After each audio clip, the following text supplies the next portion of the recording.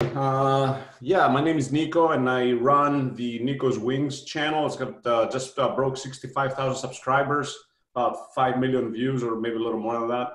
Haven't checked that as of lately, but aviation is something that I wanted to get into since I was a child, and but I didn't get the chance to do it until I was actually a little later. I was 38 when I started. I'm 50 now. I have clocked since then about a couple thousand hours. I'm instrument rated, multi-engine rated. A click away from being a commercial pilot, but never got that done. And the way I apply aviation is my mission is to fly for business. And the Cirrus SR22 Turbo was a great tool for me and my business. And a lot of my flying that is out there on my YouTube channel is all about the actual mission of having to get there for business. And typically my typical flights are a number of legs through a certain number of days. It's not just one single flight. It's typically a number of different flights, things that are not easy to do with the airlines and or almost impossible to do with the airlines. I fly across the country. I've gone to California a couple of times and back on meetings. And let me tell you that there's absolutely no better way to fly for business, especially with what's going on right now. Although there's really no business, but I was even able to fly during the COVID-19 crisis up to Chicago and bring a relative down to Florida that a little more older. She was not comfortable with going on the airlines. But anyway, the long story is that aviation is basically a tool that I use, and the airplane is probably one of the most amazing, best investments I've ever done. When you combine it with business and are able to use it, it's just fantastic. So that's a little bit about me.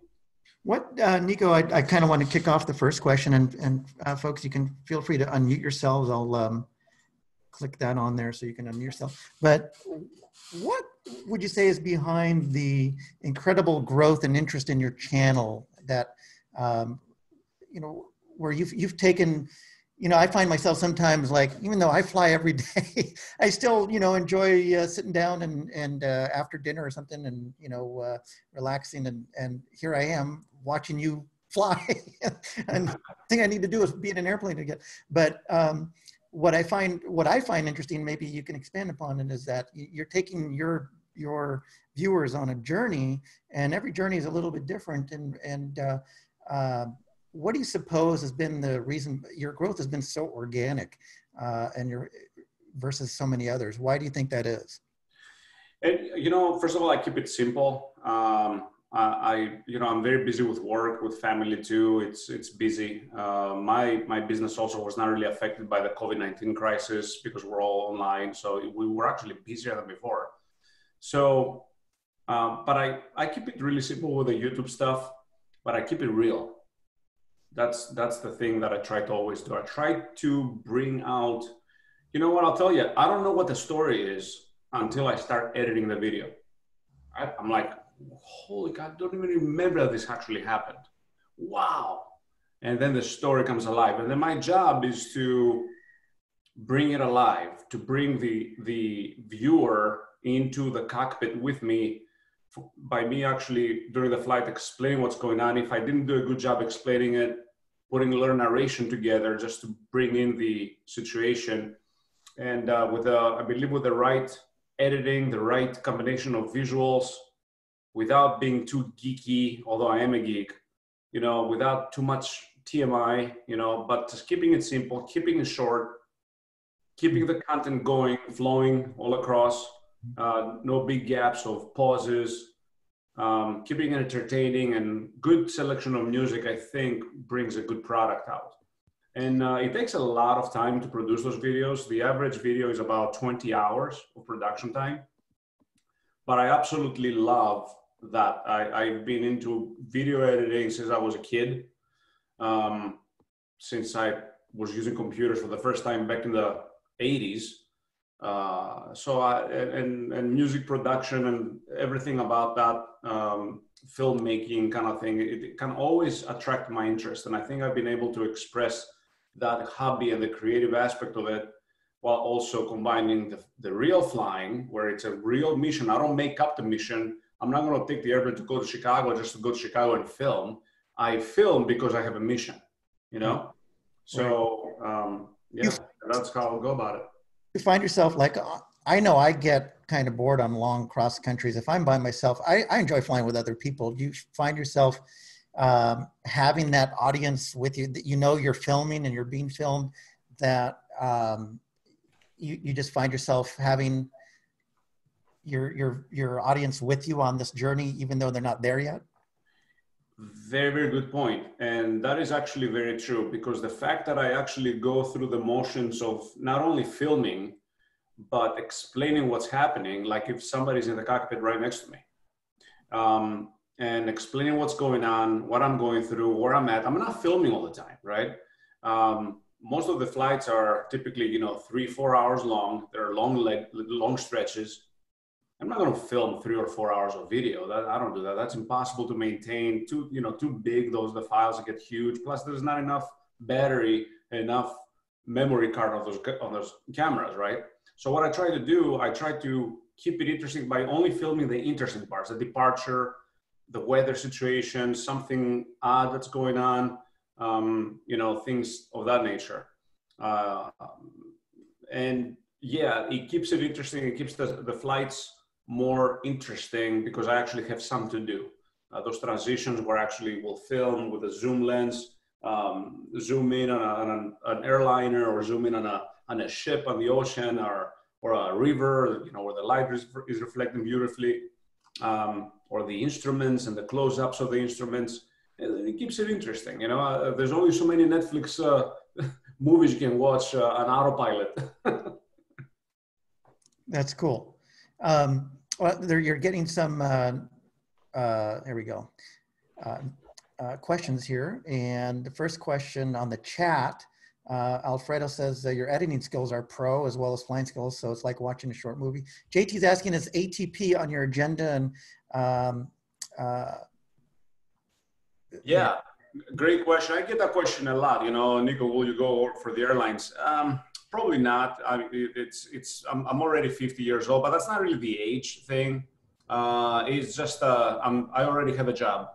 I have a full-time job with my business, and for me to actually get out of that and change career paths altogether, that wouldn't work. But you know what? If I had chosen a career path in my 20s, aviation-wise, I'll probably be doing airline flying right now, most likely. Yeah. And I see somebody's unmuted. Did you want to ask a question, Gabriel?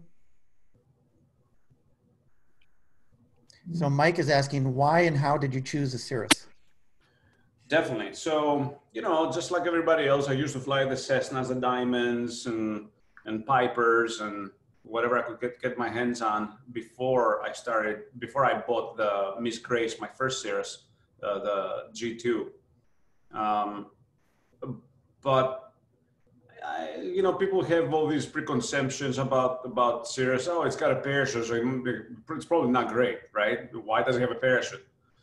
And once I got myself into, I said to myself, okay, I'm going to go and fly a Cirrus to see what this thing is all about. And once I sat behind the cockpit of that airplane, I fell in love with it. And that was, I believe, September of 2015. And in December of 2015, I owned my first Cirrus. So it was so instant. Once I started looking into the CAPS parachute system and all that, and I understood the philosophy behind it, and I got educated about it, I said to myself, I will never fly another airplane again, ever. I just can't, So it completely changed my mentality from being a very skeptical about it to being I'll be skeptical about flying anything else. That's it. Asking, do you have plans to buy another or a newer 22? Yours is brand new. It's brand new. It's a year old. The 22 Turbo. once I sold Miss Grace, then I knew I wanted to buy a turbo because of, I wanted to take advantage of going higher, with my long flights that I do. Altitude is your advantage most of the times anyway, not always. But yeah, and of course, being a business tool, the tax purpose was a great advantage. So, and let me tell you that worked out great, by the way. So yeah, and this is a brand new airplane. It's got just about 350 hours on it, maybe close to 400 by now. Mm-hmm. So, yep. Vince is asking, when are you buying the Vision Jet? Okay, interesting. I flew the Vision Jet in December, a demo flight. And actually was really contemplating on putting it, I do have a deposit for the Vision Jet, actually, because when you buy a brand new Cirrus, you get the opportunity to buy a position for the jet for 50% off, which is a great investment because there's no way you can lose money. So I had the money and I said, listen, I'm just gonna put the money in there. If I don't ever make the move to actually buy the Cirrus jet, then I'm just gonna sell the position. And I'm down the line really 640 somewhere. So so it's not another probably 4 years before I get it. So I flew the Vision Jet. It's a great airplane, but it's a lot of money. It's very, very expensive to maintain. It's a jet. So, honestly, I love my piston Cirrus. I don't know. There's so much automation in that jet. It's almost like you're not even doing anything. It's just, right. It's even more automated than anything else. So I don't know. I'm a little. I love the performance and everything, but I'm not sure I want to spend that kind of money, right? So exactly. Mike is asking, did you look at some low-end turbines or something pressurized? Pressurization is a big deal. Let me tell you. Once you start flying with that oxygen in your nose for a while, it's no matter what, it's a product. There's a lot of cables in the cockpit. Although it's nice and streamlined the way they've done it in the Cirrus Turbo, it's still, it would be great to have a pressurized aircraft. Unfortunately, not too many piston pressurized airplanes out there that have a parachute. That's a problem. Murad, he wants to fly in Greece, and he says, I watched your videos of flying in Greece, and I can barely understand what ATC is saying. What can you advise besides validating my certificate, anything to look out for? Okay, so flying in Greece is a challenge. It's very complicated airspace. It's very restricted airspace. So there's a lot of military stuff going on there. So it's challenging. It's also expensive. Fuel is super expensive, probably one of the most expensive in Europe. And Europe is expensive already. But the destinations are just beautiful. Once you get to fly there, you just forget about all the difficulties prior to that. So I would hook you up with the AOPA Greece, and my buddy Kip, he's the president of that. And whoever is interested in flying in Greece, I'll hook you up with them directly, and you'll be an ambassador about flying in Greece. It's getting better, and it's getting superb. And there's more and more airports, actually, the municipal airports that are opening up in Greece, which is great. So, yep. Now, because you have a turbo, you do a lot of higher altitude flying. Can you talk about some of the differences having the turbo versus your experience having the non-turbo, and some of the pros and cons of that and high altitude flying and oxygen and everything else? Great. First of all, the turbo is much simpler than the normally aspirated engine. You don't need to worry about leaning as you're climbing or anything like that because you're turbocharged. So the engine has all the oxygen it needs all the way to 25,000 feet. So you don't need to worry about any of that. You don't need to worry about high altitude performance. You don't need to worry, you're in the mountains at, 8,000 feet. It's summertime. You don't need to lean in order to go just full rich all the way. And the airplane has all the power it needs, right? It's a turbo. It generates all the power 100% at any altitude, or not, higher up, not exactly, but performance-wise, it's pretty much the same as the normally aspirated, and above 10,000 feet, it just takes off. That's where the turbos really show the difference. And oxygen is a challenge. You got to make sure you have your oxygen tanks. You got You got to know that, you know, how long you're going to be flying, how many people you're going to have on board, and how long that action is going to last you. There's a chart, and it's perfectly accurate. But you learn. So it's a challenge. The oxygen, you need to know that it works. You got to check your oxygen level, your finger every, you know, 10, 15 minutes just to make sure that you're there. It's challenging, and you got to know what you're doing. You gotta be trained, and it's a great tool. It's a great tool to be able to go above some of the weather, you know, and take advantage of the tailwinds. Yep. And that when you're on oxygen, you fatigue less than when you had Miss Grace, and you could go on longer flights. Absolutely. When I'm at 8,000 feet now, I just put the oxygen on. I'm like, this is great. Because then 3-4 hours later, you land and you feel like you didn't even fly, you know? Yeah, it's great. Has Cirrus figured out the cause of your radio static? They have not. They have not.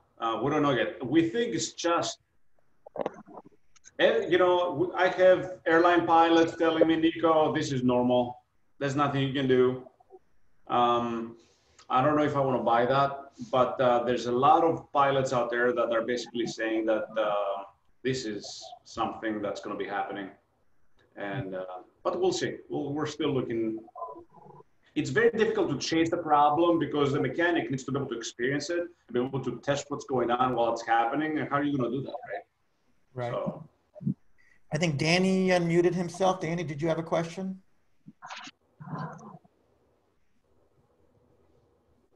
Okay, I guess not. All right. And so Jason's asking, if you were buying your first airplane all over, would you recommend buying turbo or NA, normally aspirated? Yeah, for my mission, turbo, right? Again, every airplane has a mission. Everything goes back to the mission. Yeah, we can buy whatever, if we have the money and all that, we can buy whatever we want, right? But you need a tool, a machine that's going to fit the mission that you're flying. That's what you would look at. So for me, just because of my mission, absolutely, yeah, turbo. Oh yeah, all the way, all the way. Greatest thing. Vincent's asking, how are you maintaining the engine during COVID when flying hours have been reduced? Have your flying hours been reduced, or are you still flying the same amount? Oh yeah, flying hours have reduced tremendously just because there were no missions. There were no conferences to go to, no clients to go see, employees to go meet, no executive meetings, none of that. So the airplane has been kind of sitting idle, but I've been trying to fly it a little bit once a week just to go up in the air to exercise the engine a little bit because it does need everything to just flow through and all that. Maintenance-wise, there's no need right now because it doesn't even hit the hours that it needs. So I'm still, I think, at like 20 hours out of 50 before the next oil change. And yeah. Okay. Let's see here. Looking at some other chat questions. If you want to unmute yourself, you're welcome to and ask him a question. Let's see, one just came in here. Okay, we just went over that. What is the true maintenance cost with the turbo? Mark is asking. All right, so interesting. Maintenance cost. Well, to be determined. We don't know that yet, all right, because we haven't gotten there. The first annual maintenance was nothing. It was just $4,500. So no issues, nothing broken. Everything warranty-wise is covered by Cirrus. There's been maybe a couple little things that were covered by Cirrus. Not much, really. So really no issues. But we don't know. We'll see. We'll see. I'll let you know as it goes forward. I do plan on putting together a video on operating costs. So since I had an entire year where I was able to actually operate the aircraft, and we'll put everything together, including oil changes, you know, the annual maintenance, and then also financing costs, hangar, everything associated with the airplane. And we'll try to make it entertaining, maybe involve Zoe a little bit in telling us the story of how many toys she could have had instead of paying for daddy's airplane. Right, exactly. do you find that having the aircraft is really a capital tool for you to expand your business and meet clients that you wouldn't normally have been able to do? Absolutely. It is an incredible tool to be able to utilize. Again, the things that being able to do things that you cannot do with the airlines and have your own flexibility and being in full and complete control of your schedule. Uh, it is an incredible feeling. I can't really describe it. For me, I couldn't even, I haven't flown the airlines, except when I go to Europe. I don't fly the airlines anymore. I one step foot. Yeah. It's just wonderful, just great. But you gotta be able to have the mission, or if the mission is not there, you have to generate the mission. If that makes any sense, right? And if that doesn't make any sense, I'll be more likely to take another question about what do I mean about that. So Charles is asking, what was your maintenance cost for Miss Grace versus now? Miss Grace was an old airplane, was a 2006 model, and obviously had a lot of issues, just like any other, older airplane over a decade. A lot of maintenance costs. The annuals were $10,000–$15,000, just because there were a lot of things, that I didn't want to leave them unfixed. A lot of things were not even airworthy items, but I'm not going to put my family and fly for business on an unreliable aircraft, right? In case something breaks down. So I wanted everything to be perfect. So I was spending quite a bit of money. And anybody you're going to ask that has an older airplane, and you too. I mean, the airplane is not new, so there's a lot that goes into maintaining it, right? Yeah. That's for sure. Alfredo, a Cirrus owner, is asking, I have a G2 and one of my frustrations is a relatively limited payload. The 5 and 6 models increased by 200 pounds. Many people say that they regularly fly the G1 through G3 above gross. Would you comment on that? I know I will. Okay, so I will, and then you will, and then we'll compare notes, okay? So I'll tell you. First of all, you don't want to be flying an aircraft above gross, okay? But you can if you have to. It doesn't mean that the airplane is going to break. And I'm not saying that you should, but I'm saying that if the alternative is to start siphoning fuel out of the wings just to bring the load down, then maybe if you're just a few pounds overweight, it's okay. It can take place. There's ways around it. I try to never fly overweight. And if I do fly overweight, it may be just a few pounds, and I know I'm just going to be shedding them once I take off, and within a few minutes. Good planning will get you to a point where you'll never have to fly overweight. You'll never find yourself in a situation where you're going to be overweight. Ask your passengers how much they weigh. It's perfectly fine to ask your passengers how much they weigh. Okay. Now, what about you, Lawrence? What do you think? No, well, I've literally kicked off passengers because they lied to me about their weight, because, you can tell when your airplane is overweight, and just by walking outside saying, it's sitting a little bit different. And I remember having 3 heavier folks on board, and the daughters lied about their weight considerably. I said, okay, one of you has to leave or we're going to use the scale. And so one of them left, and that's number one. Number two, in order for you to fly overweight, you actually have to get a special approval from the FAA. So like when we ferry the Cirruses to Hawaii, we have to fill out a special form because they have to take off over gross weight. In the case of my G3, it was about 10% over gross on the takeoff, but it doesn't perform any good, when it's like that. But no, you as a private pilot and student pilots that are on board here, you never fly overweight for one more reason. And that is that, God forbid, you're in an accident and they figured out that you flew overweight, you will not get insurance coverage. That is absolutely guaranteed. Right. That's right. That's right. And you're talking 10% overweight. That's 340 pounds, right? That's a lot of extra weight. You would never, ever want to do anything like that unless, as you said, you have the special permission and ferry flights. So, let's see here. There's some more questions here.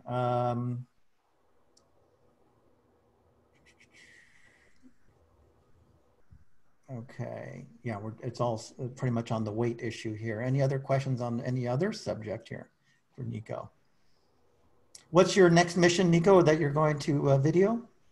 Next mission. Okay, so the next video that is going to hit YouTube this week is going to be the return flight from New York City. That was back in October. And then the next one's, and that's going to be interesting because it was up at altitude with oxygen on, and I had to stop at St. Simon's Island in Georgia for refueling. It was a very, very cool flight. I can't wait to start editing it because I kind of vaguely remember what happened. Then I have a few flights coast to coast from Florida all the way to California and some other cool videos. A lot of people have asked to do a pre-flight video, and I don't want to make it too geeky, so I had Zoe involved, and she's doing the pre-flight, and it's interesting. So it's just going to be a fun video that we're putting together. And I also have an interesting video that's coming up soon. It's going to be a comparison of autopilots between an airplane, a Tesla car, and a boat autopilot. That would be fun. See how all those different things work, right? So, you know, we'll see how that goes. I filmed the whole thing. I just have to put it all together.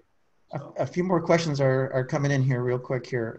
So let's hear. Gabriel's asking, what is the best year for a used Cirrus? The best year for a used Cirrus? I'd say something that is not more than 5 years old. And there's reasons for that. There's reasons for that. The Cirrus, you know, the catch parachute, it has a 10-year expiration date. So after 10 years, you got to replace the whole thing, and it's an expensive item. It's about 18 grand or so. I don't remember. It's even more, you know, no idea.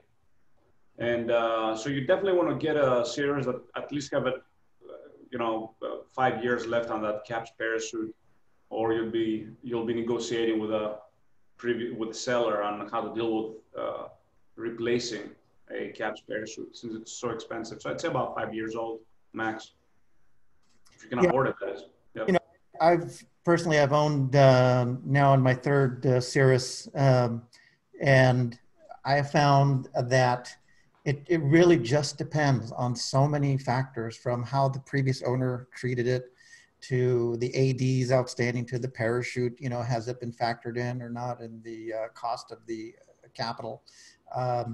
So, you know, there's some fantastic G1s that are really nicely priced, and there's some excellent G6s that are coming on the used market now that are very nicely priced. So that's a loaded question, but you know, I mean, just apples to apples, obviously newer is better, especially if you have a warranty still on it. So, which if that's available, that's even better. So, all right, a bunch of questions coming in here. All right.